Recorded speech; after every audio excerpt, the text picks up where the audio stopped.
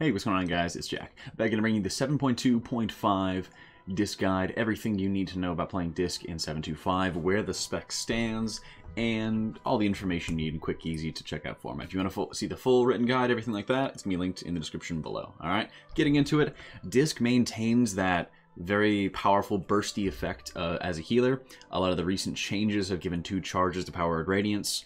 It has given a flat mana cost to plea, and it has reshaped all of the talents trees as we know it. Alright, but the net effect of this is that disc continues to be a very powerful burst healer, but it also kind of changes the way that it is applying all the atonements to begin with, and it also brings up the usefulness of some atonement applicators over others. Alright, so of course your primary atonement applicator is going to be through powered shield or through powered radiance, which of course, like I said, is having those charges. But while it does have those charges, it is now a smart heal, so it has a 2 priority system where it's prioritizing people without atonement on them, and then of the people without atonement on them, it is prioritizing the people who are most injured. Alright, so this is going to be very, very nice for a number of different fights where there are debuffs that are going on, people that are all kind of spread out all over the room. So it'd be very, very nice there, and it'll really bring up the efficiency of just all of your healing. Getting into talents, the talents you see on the screen right now for you are the default build that you'll be using for raids. Twist of Fate is competing with Castigation. Generally, you're going to be taking Twist of Fate, unless, of course, you have one of the new legendaries, which will let you take both the talents, which would be very, very nice.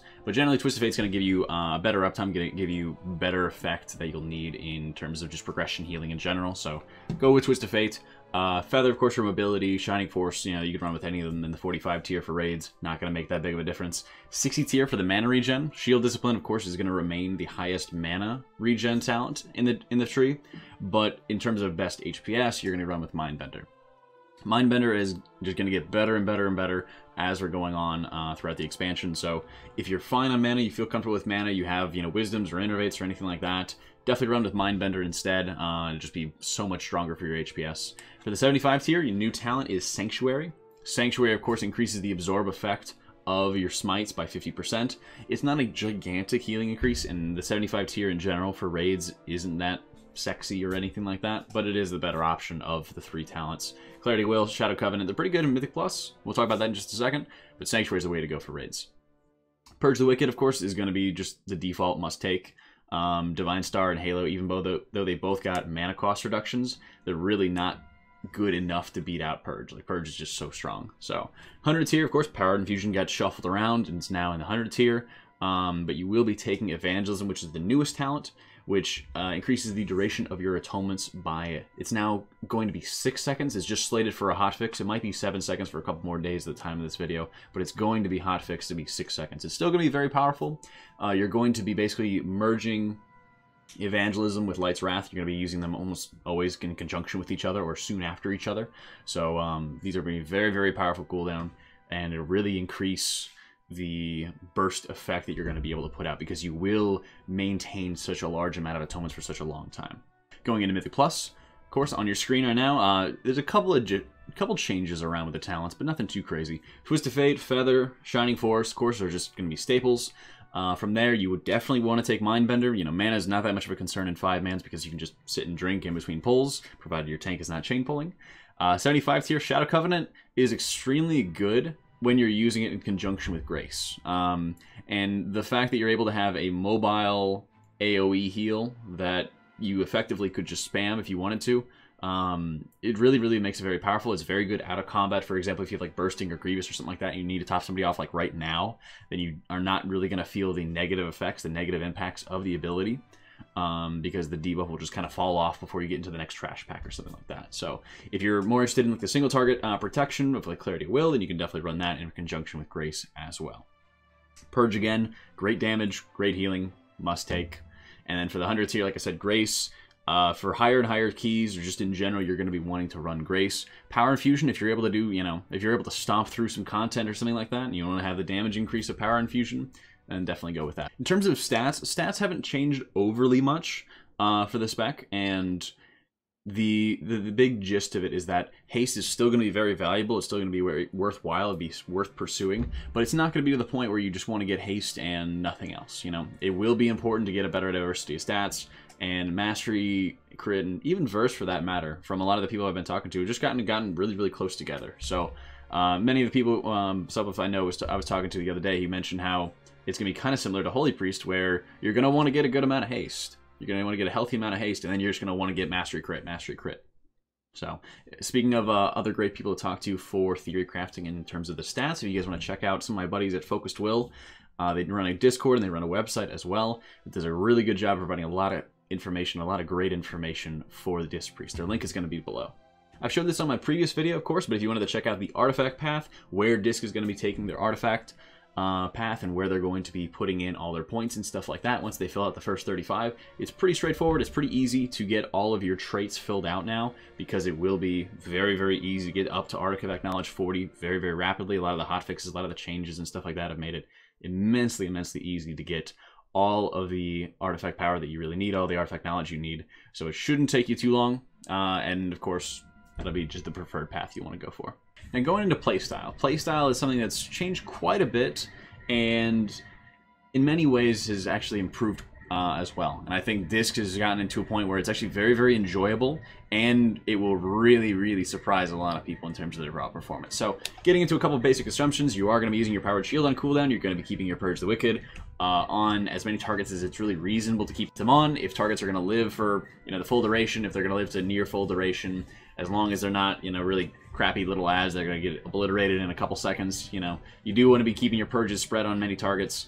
And it'll be there are many, many fights in Tomb of Sargeras where you'll be able to have multiple targets dotted up at a time. It'll be very, very powerful, so keep that in mind. Penance, of course, being used on cooldown.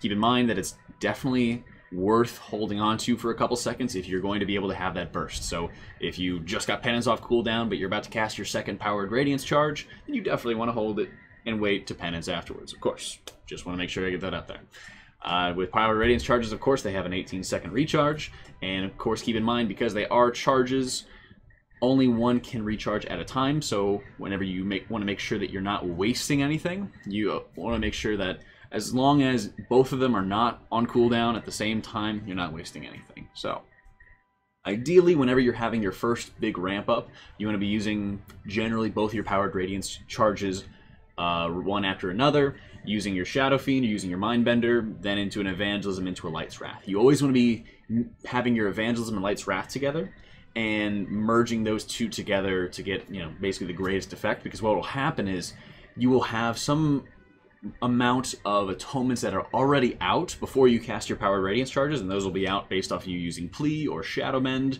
as needed, and of course using Powered Shield on cooldown. And basically, when you're done casting those two Powered Radiance charges, you do want to get, your Mindbender out pretty quick to get that full duration of all of the atonements out, and then using your Evangelism right after to make sure that any of the first atonements before you even began casting your Powered Radiance charges, you want to make sure that those get that time increase, get rolled into it as you're taking the long cast time of hitting your Light's Wrath, getting it out there, and then doing a ton of healing out of it.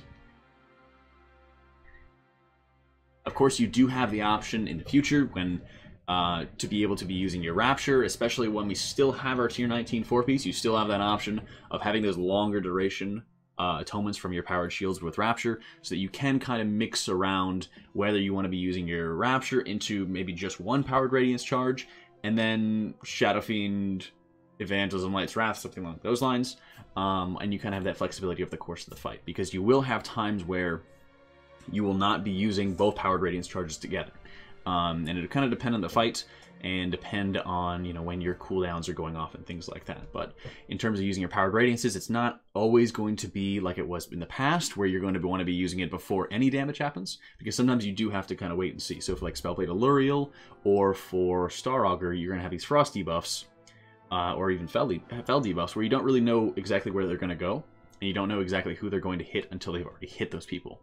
So the idea there is, because Powered Radiance charges are going to prioritize people who don't have Atonement on them, and who are taking damage, or about to take damage, or are low health, then you're having the idea of, I do want to hold on to Powered Radiance charges until I know where the damage is going to go to, quickly cast my Powered Radiance, and then I'll be able to be healing those people from there. Again, it's not every single fight, but it's something to kind of look out for.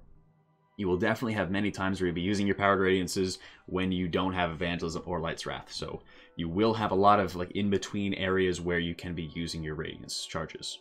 When both your Rapture, Powered Radiance, Evangelism, Light's Wrath all these other things are on cooldown, then you're kind of looking at, what am I doing in my in-between time? Shadowmen is extremely, extremely efficient. It can be pretty costly, but it is very, very efficient healing. It's very, very high HPS healing that you're able to get out if you have the mana to sustain it. So, of course, if you can sustain it, if you're able to get the healing out there, definitely take advantage of it. Definitely, definitely, definitely.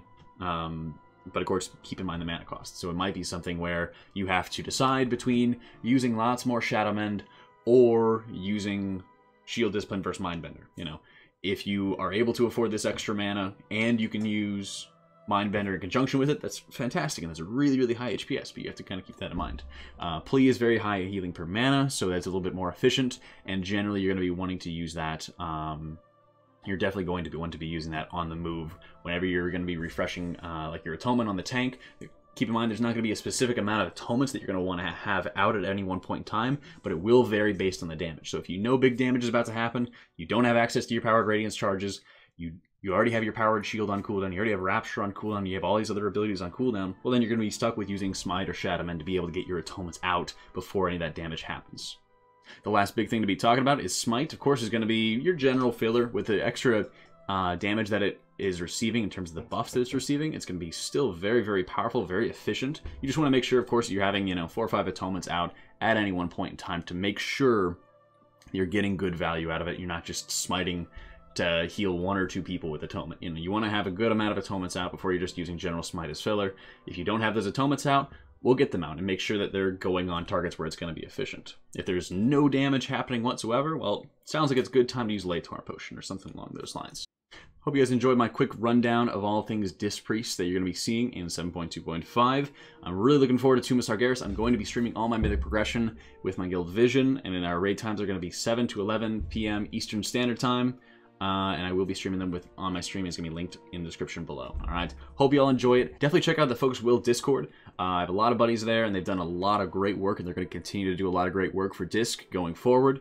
So definitely give them a look. I think Disc is going to be in an amazing position in 7.2.5, and I think it's going to surprise a ton of people who are scared. Alright, thanks so much for watching, guys. Hope you all enjoy it. Let me know what you guys think, and I'll see you all tomorrow.